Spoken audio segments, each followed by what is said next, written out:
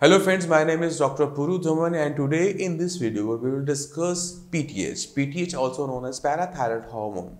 When the kidney starts failing, the level of PTH increases in the blood, and this increased level of the PTH gives worry to the patient because patient doesn't understand why the level of PTH is increasing and how we can control this increased level of PTH. So let's start with parathyroid. Parathyroid is a type of endocrine gland which is situated in your neck near a thyroid gland, and it secretes parathyroid hormone, and the function of parathyroid hormone is to regulate the level of calcium in your blood. Because if the parathyroid hormones fails to function properly, the level of the calcium increases in the blood, and this increased level of the calcium will deposit in the vital organs like your lungs, your heart, and the functioning of these vital organs will be affected. So parathyroid plays very important role in our body to regulate the amount of calcium in our blood so that the complication like deposition of the calcium in a vital organ can be easily controlled. Once the level of the calcium increases in our blood, the parathyroid hormones gets activated. It deposits all the extra amount of calcium to your bones. As the bones gets more calcium, the bones become more stronger, and the level of the calcium falls in your blood.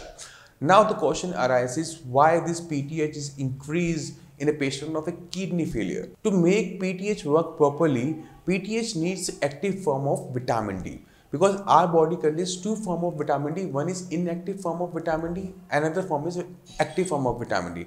Because as the kidney fails, the activation of the vitamin D stops, it falls, and as the level of the vitamin D goes down in our body, what happens? The absorption of the calcium from the food, from the intestines to the blood falls, and as the level of this absorption falls, what happens? The amount of the calcium in the blood also falls, which causes excess secretion of PTH to parathyroid hormone, and the level of PTH increases. Another factor which causes high level of PTH in the blood is the high level of phosphorus, because kidney also perform a function to control the phosphorus in our blood, and as the function of the kidneys goes down, this regulation of the phosphorus also goes down, and the level of the phosphorus starts build up in the blood, and as the phosphorus build in the blood, it causes replacement of the calcium from the bone, because the valency of the phosphorus and the calcium is same, it's 2 plus. So phosphorus can replace calcium from the bones, and as this replacement of calcium with the phosphorus happens in the bones become soft, the bones become brittle. So to control this level of phosphorus, we have to use phosphorus binder in a patient of kidney failure so that the amount of the phosphorus in the blood can be managed, because phosphorus is present in each and every food item. So when we eat something, when we take our meal, we advise patient of kidney failure to take phosphorus binder, because phosphorus, what will it do? It will bind all the phosphorus which is present in the food, and it will pass through the stool. So it will doesn't allow phosphorus from the food to go into the bloodstream, which is very helpful for a kidney failure patient to keep the bones healthy. Now I hope you have understand why the level of PTH increases in a patient of kidney failure.